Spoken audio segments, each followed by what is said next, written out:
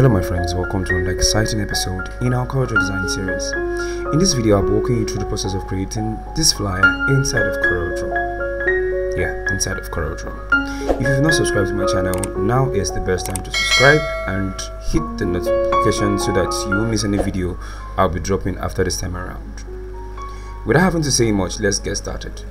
So click on File, click on New, and the width stays 4. I'm going to put in a name here. This is where I have to put the name. So it's going to be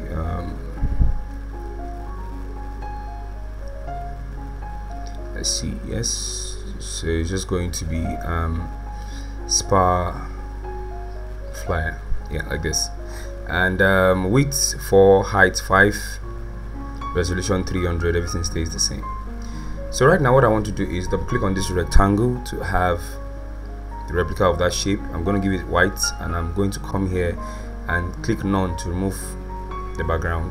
That's the outline, sorry, the outline, just like this. Okay, so moving on here, the next thing I want to do is click on File. Again, the resource file to this video is in the description of the video, so go ahead and download and make use of it just the way, so we practice this together. So I'm going to select transparency, and I'm going to blow up like this, doing on this part first. Next thing I'm going to do is go to bitmap, convert to bitmap, and click OK like this. I'm going to go back to transparency again and do the same thing from the bottom to again like this, right? So you should have it this way. So go click on bitmap, convert to bitmap, and click OK like this, right? So you have this image the way you want it to be.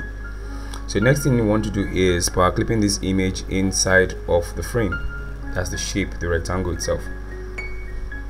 So click on it, right click on power clip inside and click on the shape. You can see it has gone inside. Click on edit and move it slightly to the left to position it well like this. And you can as well make it bigger like this, and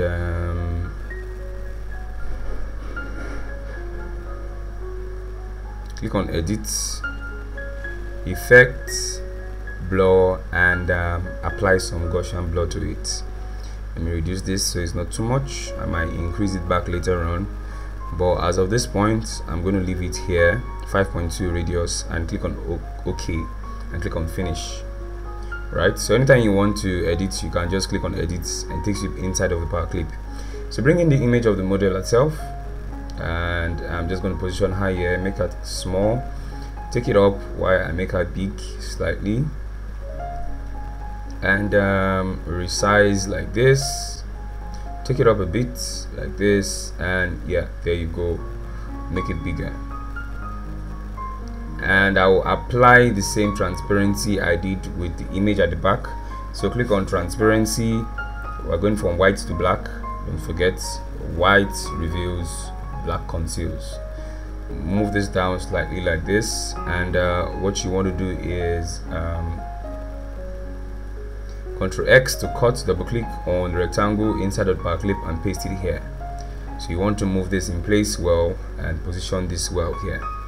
So when you're done, you can click on finish or click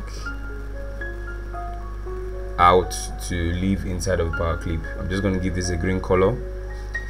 Give this a green color, and I need a darker green. So hold down Control while you click on this black several times, like 5 times, like this, to make the green darker. Right. So what I want to do next is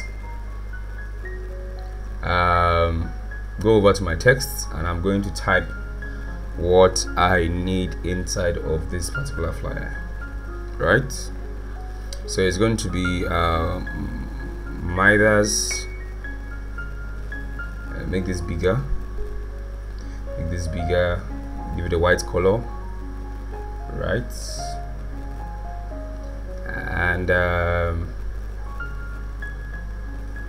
I'm going to make a duplicate copy of this, Ctrl C, Ctrl V, and bring this down here, and this is going to be Glam House like this, and sorry, Ctrl Z, bring this closer like this, and select the two of them, make it bigger, move this to the edge, make this bigger, make this bigger, and group them, yeah, and put this aside. Right, so let's go ahead and further modify this. Right, I'll click on G for gradient, and I'm just going to go from this green to this white. Right, great. So I'm going to adjust this well, move the green upward. I'm using gradient, G for gradient. Just press G on your keyboard, it activates the gradient. Right, double click on this. I want to adjust this image inside. Go to effects, go to blur. I told you I would increase the blur value later on, so I'm just going to increase the blur value of the background. Click on finish when you're done, and yeah, so there you go. You can see nice, and it's coming together fine, just the way we want it. Click on your rectangle and draw a rectangle here just at this level and give it a yellow color. What you want to do is come here and click on none to remove the outline. Go over to transparency and move from white to black. Make sure the black is at the tip of the shape, so it blurs it out and it fades perfectly. Right, great. You can choose to move this upward slightly like this, and there you go. You have your nice blend of green and yellow. Right, I'm going over to my source file, and I'm just going to bring in my text. I typed this out myself, so to save us time and every other thing, so this whole tutorial won't be lengthy. Right, so what you want to do now is click on this rectangle here. I want this to stand out, so click on rectangle here, and I'm going to give this rectangle this green color. Right, remove the outline like this, hold down Control while you click on this black like this. Okay, so what you want to do is you're going to be fading the edge, so click on transparency. From the middle here, draw from white to black to fade this edge. When you've done that, go over to bitmap, convert to bitmap, and click OK. Do the same thing too for the other edge, transparency from middle to the edge like this, and there you go. You have a nice effect. Convert to the bitmap for the last time and click OK. Right, click on it and hold shift, expand from the edges, and shift page up to send this text to the front, so it's above that shape. With over 1,000 premium fonts, over 100 high-quality PSD flyer templates, over 700 icons, over 3,000 premium stock photos, 3,000 plus high-resolution backgrounds, 1,000 plus 3D and PNG assets, editable PSD templates, and lots more. If you're a creative designer, UI, UX, or web designer, the Smart Designer's graphics assets will make your life much more easier. Okay, so if you haven't gotten yet, you know what to do at this point in time. So let's move on. I could leave this Midas Glam House like this, but it won't give me the spice I want. So I'm just going to move this out of the way and export it. Select it and click on File. Click on File and click on Export. Make sure I'm exporting only that Midas Glam, right? And of course, select where you want it to be. I'm going to put it in my desktop, and I'm going to save it as a PNG file, right? So or let me take it to my downloads. Okay, so I'm saving it in my downloads, so it's just going to be here. I'm just going to name it 1. As you can see, it's already there before. Click on selected only, and when you are done, make sure you click on export, and it will say blah blah blah blah. I've saved it before. Click on yes, and this is the file you're exporting. Click OK. If you don't see it that way, that means you're doing it the wrong way. Now let's go into the wonderful world of Photoshop. Let's make things happen. So if you have Photoshop in your PC, click on it and let's modify this. Now this is the file you should use. Click on this file here and click on this one that says Photoshop image blah blah blah 22. So double click on it and open it up. It's reading the file.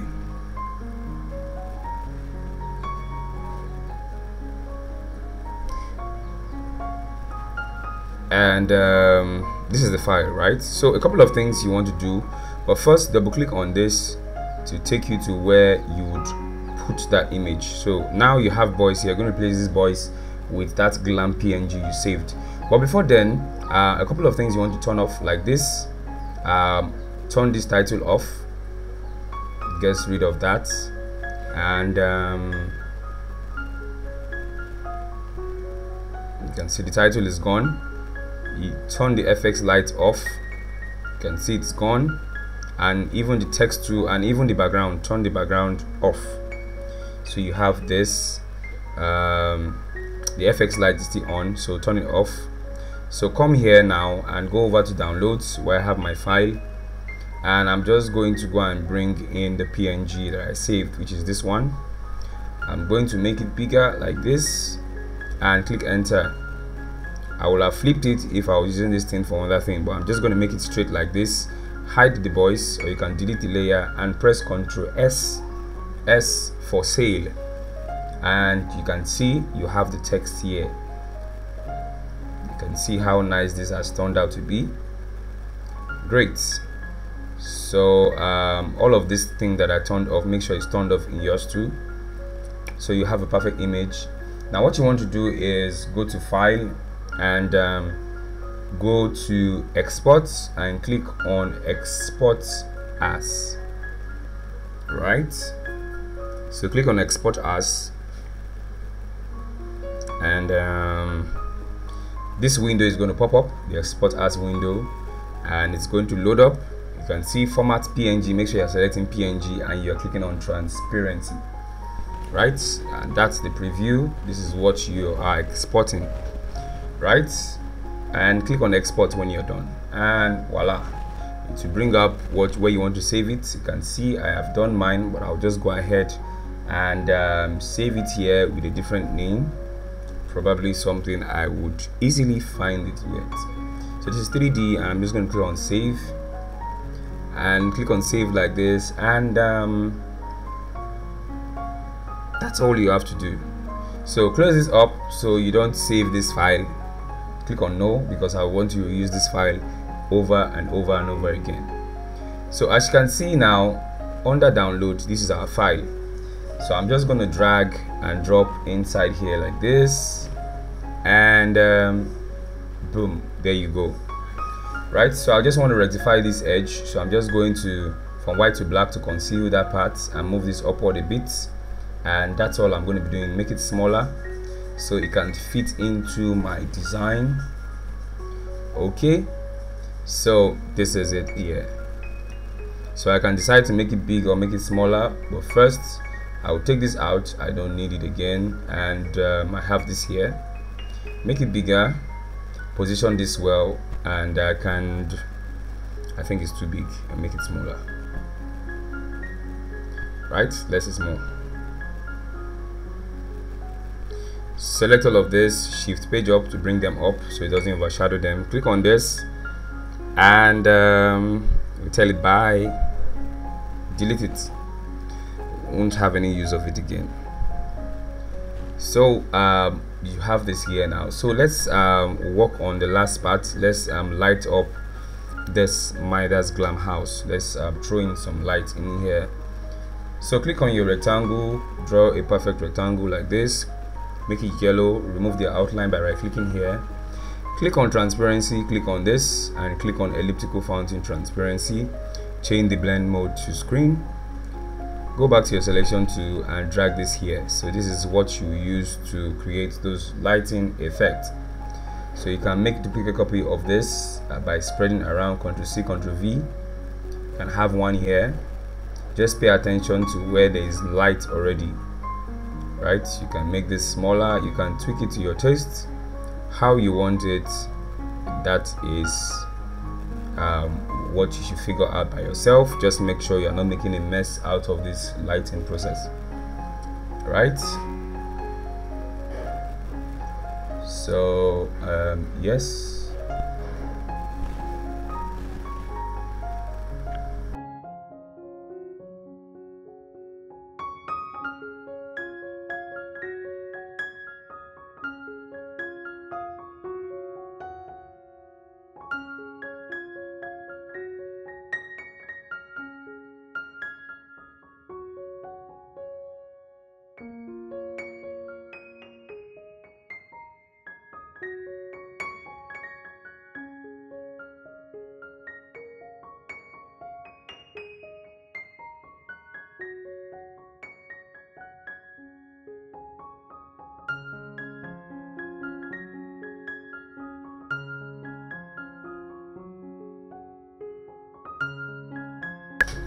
Okay, so nice and easy, just like this. You can bring this down and make it smaller, and you can tweak it like this one. I'm going to tweak it, and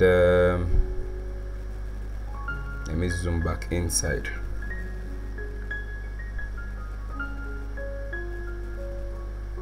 So with this one, select the rectangle, go over to noise and click on add noise, right? So I'm just going to increase the level here. Note I'm selecting the rectangle, the one that has yellow in it, right? So voila, this is how you go about it. All right guys, if you followed me from the beginning of this tutorial to this point, I'm sure you have arrived at this junction too. If you've liked this video, if you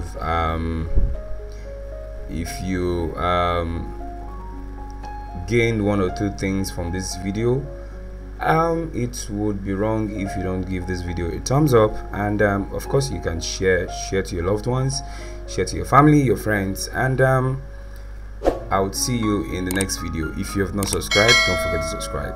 I love you all.